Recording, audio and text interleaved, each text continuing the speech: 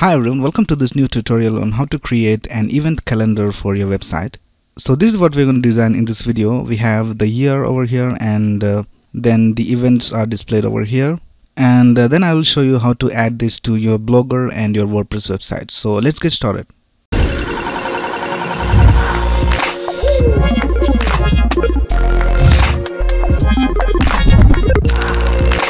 So as always, we'll start by writing our code in VS Code. So before getting started, I just wanted to show you that this is also responsive. So we can see that it will look like this on a mobile device. So let's go to VS Code. This is the code editor that I'm going to be using in this video. So first of all, let's create a new file, and we'll name it index.html. Then we'll create another file called style.css where we'll write all the CSS. Let's start by writing the HTML. So in VS Code, you already have an extension called Emmet installed. So you can just type exclamation and press tab, and you'll get this HTML5 boilerplate code. We'll just change the title over here. And we'll also link our CSS file. The first thing we'll do is we'll create a division to contain all the events. So we'll create a division with the class of event container. And in that we will have an S3 with a class of year, and in that we'll type the year. So here we'll type 2020, and then for the event we will have a class called event. In the event division we have two sections. On the left we have the date, and on the right we have some content. So we'll create a division with the class of event left, and also a division with the class of event right.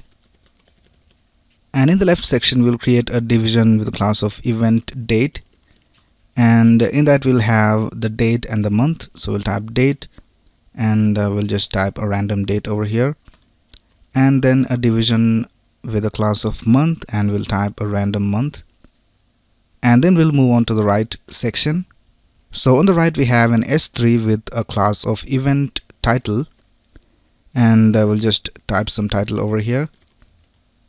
And then we'll have the description of the event. So we'll type event description, and we'll have some lorem ipsum text.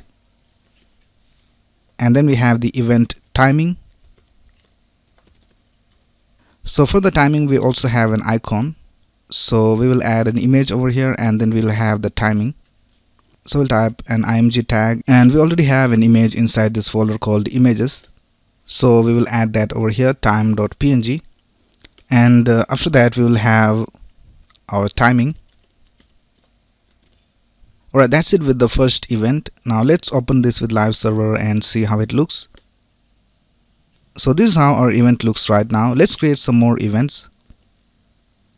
So I'll just copy this whole event and just paste it a couple more times.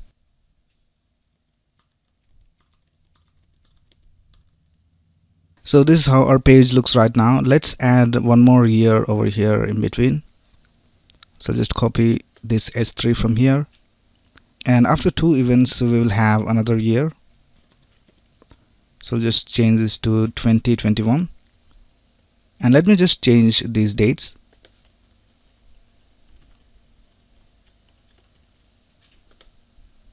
Right, that's it with the markup. Now let's go ahead and start styling this page. So we'll go to our style.css, and we'll start by targeting the event container, and we'll give it a font family of Roboto and sans serif, and we'll give it a max width of 800 pixels and margin 0 auto to center it horizontally. And then we'll target the S3. So we'll type event container S3.year, and we'll set the font size to 40 pixels and text align it to the center, and border bottom of 1 pixel solid B1 B1 B1. Now let's target the event class. So event container dot event. First of all, we'll give it a box shadow of 0 pixels, 4 pixels, 16 pixels, minus 8 pixels, RGBA 0, 0, 0 and 0.4. And we'll also set the display to flex so that the divisions will be one next to the other. And we'll also add a border radius to give it rounded corners of 8 pixels, and also give a margin of 32 pixels top and bottom, 0 pixels for left and right. Now let's target the event left. So we'll tap event left, and we'll set a background color of dark gray and a minimum width of 82 pixels. We'll set the display to flex, align items to the center and justify content to the center, and we'll also change the color of the text to light gray. We'll give it a padding of 8 pixels top and bottom, 48 pixels left and right, and we'll set the font weight to bold and the text align to center. And we have already given a border radius to the event division, but since we have this event left inside that and we don't have any border radius, so it is not showing up over here. So let's add a border radius to the top left and bottom left corners. So 8 pixels, 0, 0 and 8 pixels. Now I'll target the date division. So we'll tap event left dot date, and for the date we'll have a font size of 56 pixels, and we'll target the month. So event left month, and we'll give a font size of 16 pixels and a font weight of normal. Now let's target the right section. So we'll tap event dash right, and we'll set the display to flex and flex direction to column, and justify content to the center, and also give a padding of 0 for top and bottom, 24 pixels for left and right. Now we'll target the event title. So we'll tap event right s3 dot event title, and we'll set a font size of 24 pixels, and we'll give it a margin of 24 pixels, 0, 10 pixels and 0. So for the top we have 24 pixels of margin, and for the bottom we have 10 pixels of margin. And we'll set the color of the text to 218 BBB, and we'll also set the text transform to uppercase. Now let's style the event timing.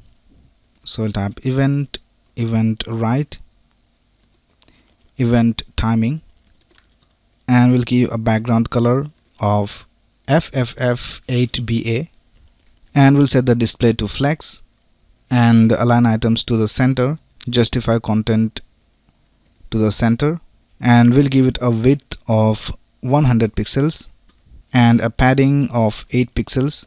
We'll also set a border radius of 16 pixels and a margin of 24 pixels and 0, and we'll also set the font size to 14 pixels. Now let's target the icon. So we'll tap event right event timing img, and we'll give it a height of 20 pixels and also give it a padding right of 8 pixels. Alright, that's pretty much it with the design of our event calendar. Now let's make it responsive as well, so that even the mobile users can have a great experience. Now let's add a media query to make it responsive. So we'll type at media, and we'll set a max width of 550 pixels. So when the width of our page is less than 550 pixels, then these styles will be applied to our page. So we'll tap event, and we'll set the flex direction to column, so we can see that the sections are one below the other. Now let's target the event left, and we'll set a padding of 0 and border radius of 8 pixels, 0, 0.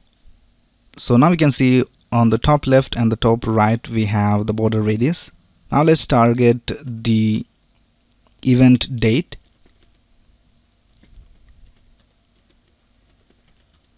Now we want to place the date and the month one beside the other, so we will set the display to inline block and we'll set a font size of 24 pixels. We'll set the same style to the month as well, so we'll just type comma, event left, event date and month, and lastly we'll also give a padding to the event date division.